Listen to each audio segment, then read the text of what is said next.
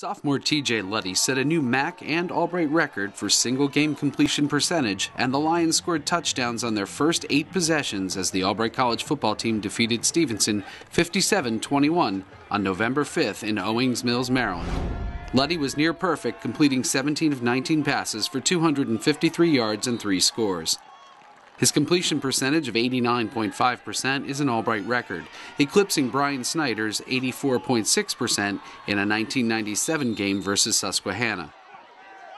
This percentage was also good enough to set a MAC record. As a group, Luddy, Adam Galzinski, Griffin Eldridge, and Josan Holmes combined to pass for an obscene 92.9%, 26 of 28 passes. Holmes, a senior captain, rushed for 114 yards on 17 carries, an average of 6.7 yards.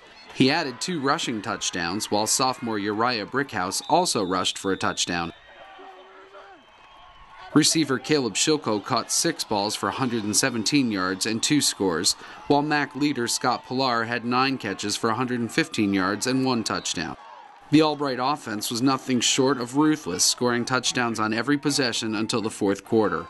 All-time rushing touchdown leader Josan Holmes capped the first 2 drives with scores to give Albright an early 14-0 lead. The Lions then went to the air with Luddy finding Bacala from 13 yards out. Holmes getting in on the action with a halfback pass that found Pilar in the end zone to put Albright ahead 36-0 at halftime. Luddy picked out Shilko for a pair of third-quarter touchdowns, including a 34-yard strike that made it 50-7.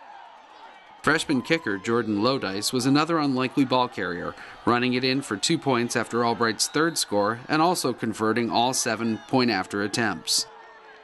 Senior safety Keith Bruno intercepted Stevenson's C.J. Hobson in the fourth quarter for the game's only turnover. Nelson Delgado had a team-high 10 tackles and combined with Darren Barnett for a sack. Albright concludes its regular season with a record of 6-4. The Lions have their bye week and then will wait for other teams to finish before finding out if they'll be invited to an ECAC bowl game.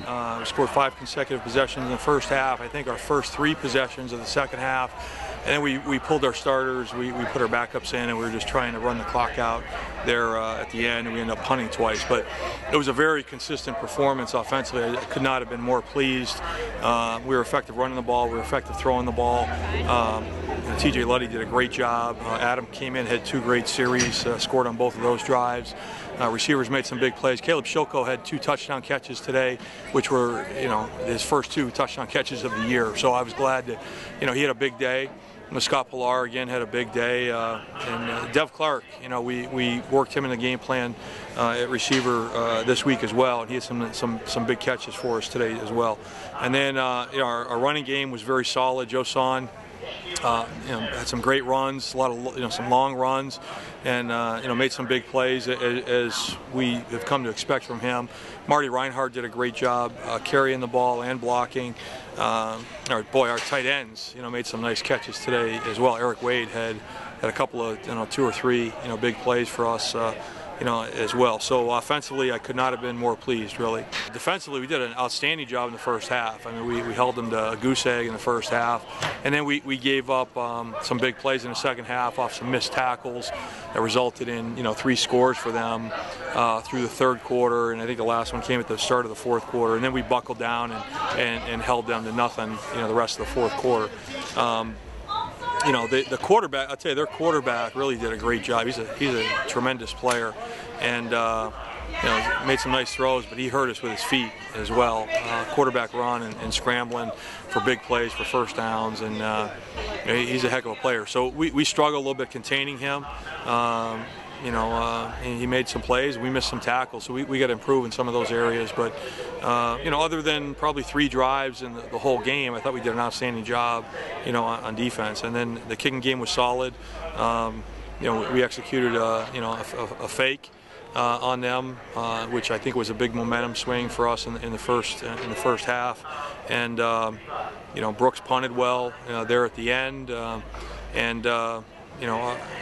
return unit, was solid. Our kickoff coverage was pretty solid as well. So, the thing that we were looking for this week was a total team effort for 4 quarters, and we really stressed the importance of that all week, and I felt like we had that.